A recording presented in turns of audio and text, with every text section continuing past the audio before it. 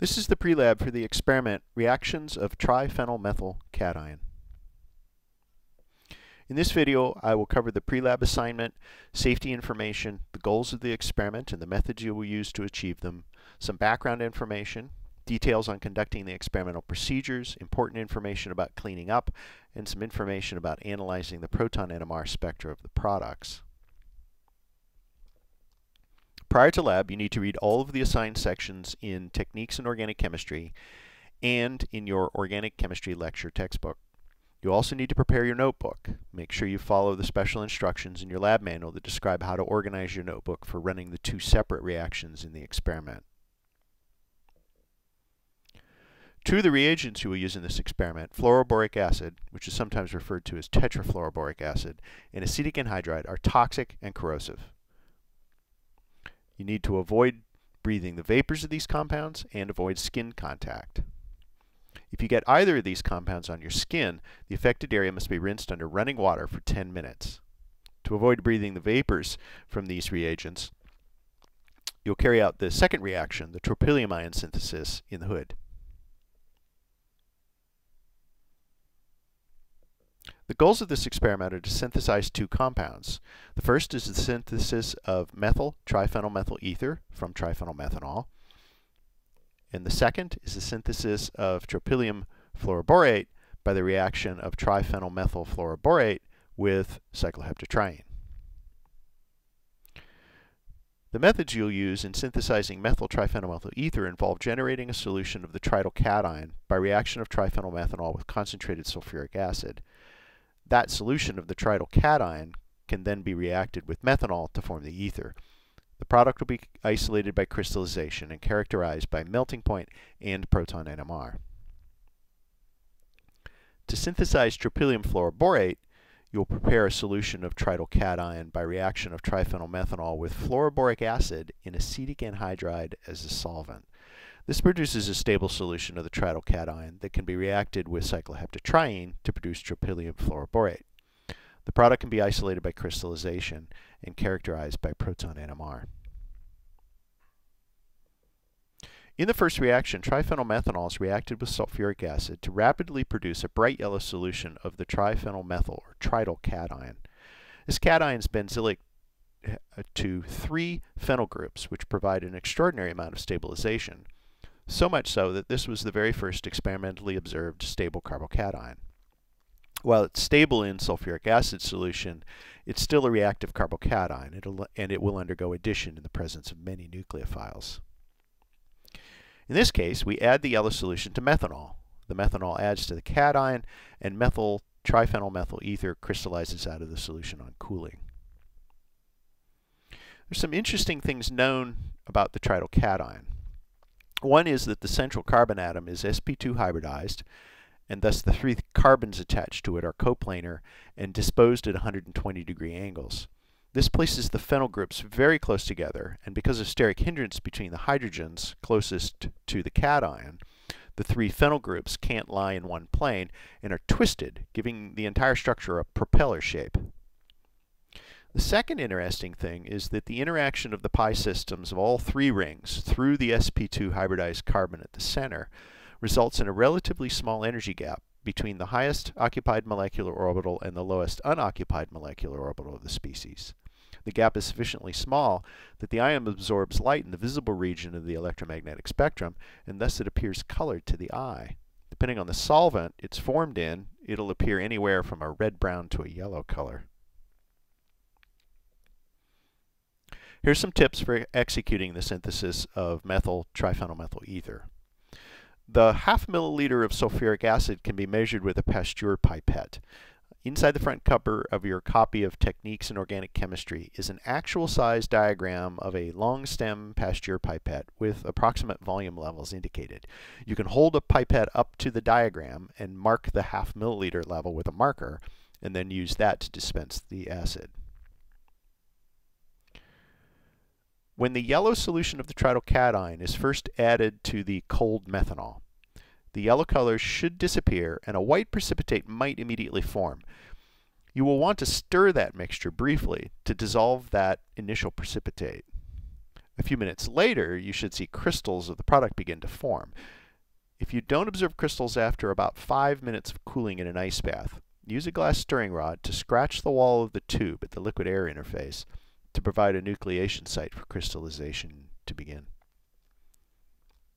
Once the crystals do begin to form, you need to allow ample time for complete crystallization, about 15 to 20 minutes. When you clean up at the end of the experiment, place the filtrate from your filtration in the labeled waste container. Rinse your glassware with a small amount of acetone and allow it to dry thoroughly, and place your solid in the labeled waste container.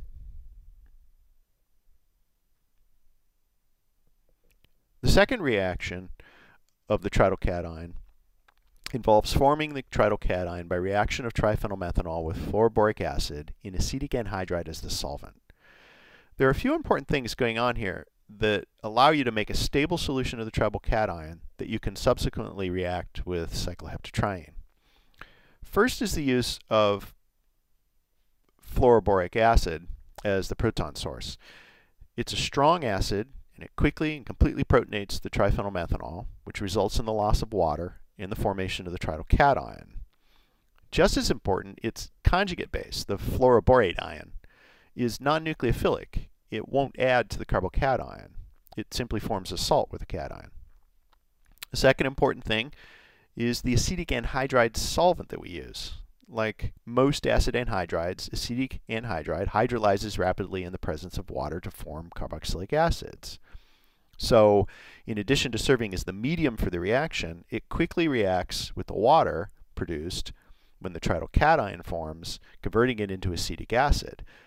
This is important because water is a relatively strong nucleophile and could potentially add back to the triethyl, converting it back into the starting material. But acetic acid is a weaker nucleophile and doesn't add to the cation. Finally, we go to all this trouble to use fluoroboric acid and acetic anhydride because we can't use sulfuric acid like we did in the first reaction. The reason is that when we add cycloheptatriene, concentrated sulfuric acid would quickly convert it into tar-like decomposition products before it had a chance to react with the triethyl. So we need a different medium. Cycloheptatriene is an interesting hydrocarbon that will donate a hydride ion to a Lewis acid much more readily than most hydrocarbons. The reason lies in the transformation of the methylene group in cycloheptatriene into an sp2 hybridized carbon atom. This produces a planar, monocyclic, fully conjugated polyene possessing 6 pi electrons, a Huckel number, and a necessary condition for aromaticity. We call this 7-membered positively charged cation a tropylium ion. In this reaction, the hydride is transferred to the triethyl, converting it into triphenylmethane, and the tropylium ion is isolated as a salt with the fluoroborate anion. Here are some tips for executing the synthesis of tropylium fluoroborate. The acetic anhydride and diethyl ether can be measured with a marked Pasteur pipette, like the sulfuric acid in the first reaction. More accurate pipetters will be supplied for measuring the fluoroboric acid and the cycloheptatriene. When you clean up, place the organic solutions in the organic waste container and place the solid in the solid waste container.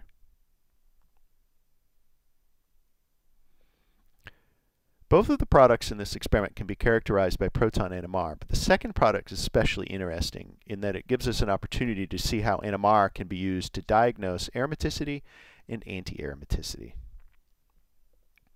Hydrogen atoms directly attached to double bonds or to aromatic rings are especially deshielded by the magnetic field associated with the pi electrons.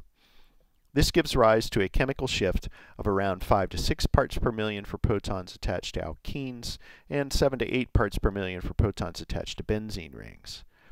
The deshielding observed for aromatic rings, like benzene, is sufficiently large, greater than 2 parts per million more than the corresponding effect in alkenes, that its presence is generally accepted as evidence for aromaticity. We speak of this deshielding as resulting from an aromatic ring current. Something interesting happens when we go beyond benzene to apply the aromatic ring current test to larger annulenes. Annulenes are completely conjugated monocyclic hydrocarbons with more than 6 carbons. The compounds are denoted with a number in brackets before the name annulene that denotes the number of carbons in the ring. These structures are 18-annulene on the left and 16-annulene on the right. 18-annulene satisfies the Huckel 4n plus 2 pi electron rule for aromaticity, and many of its properties indicate aromaticity. As shown in the illustration, it contains 2 different kinds of protons. 12 of those protons, shown in blue, lie on the ring's periphery, called outside protons, and 6 reside near the middle of the molecule, shown in red. They're called inside protons. The outside protons have a chemical shift of 9.3 parts per million, which makes them even less shielded than those of benzene. The 6 inside protons have a chemical shift of -3, meaning they actually appear to the right of the TMS peak in the spectrum. As shown, both the shielding of the inside protons and the deshielding of the outside protons results from the same aromatic ring current. This induced field opposes the applied field in the center of the molecule and reinforces the applied field on the outside of the molecule, giving rise to the observed chemical shifts. Exactly the opposite happens with 16-annulene. Now it's the outside protons that are more shielded. Their chemical shift is 5.3 parts per million, and the inside protons that are less shielded. Their chemical shift is 10.6 parts per million. This reversal of shielding can only mean that the direction of the magnetic field is the reverse of that we observe in 18-annulene. Thus, 16-annulene, which has 4n pi electrons, is anti-aromatic. It not only lacks an aromatic ring current, its pi electrons produce exactly the opposite effect when placed in a magnetic field. Score 1 for Huckel.